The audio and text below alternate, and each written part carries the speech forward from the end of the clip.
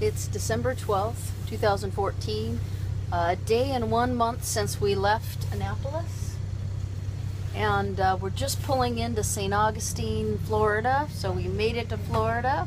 We spent 2 nights coming from Charleston, and got here a little early, so we spent the last few hours kind of going back and forth waiting for daylight to come into the harbor.